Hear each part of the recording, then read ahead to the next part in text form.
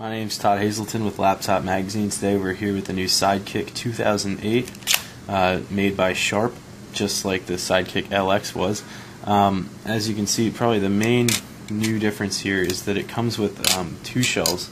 Ours came with the black one, like that, and then actually we'll pop on the green one. And it's pretty easy.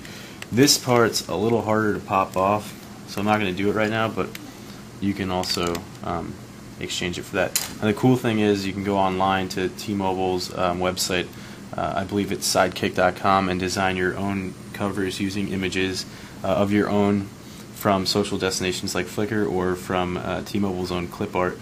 But they're $10 each, or two for $14.99. So as you can see, the interface is pretty similar. You have their My Faves, just like on the other ones. The themes in the background, there's a couple different themes. They're all kind of hip, as you would say. Definitely towards the teenage crowd, though. At $149, we lean towards going with a BlackBerry Curve on T-Mobile because that's $99 and also comes with Wi-Fi.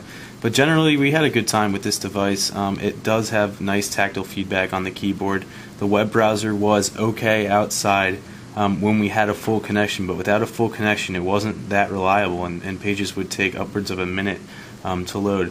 Other new features on the device are a 2-megapixel camera that's up from 1.3, and video recording.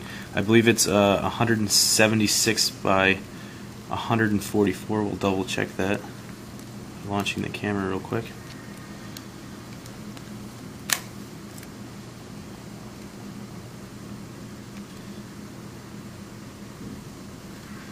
And if you can switch to video right here, yes, it's 176 by 144 resolution.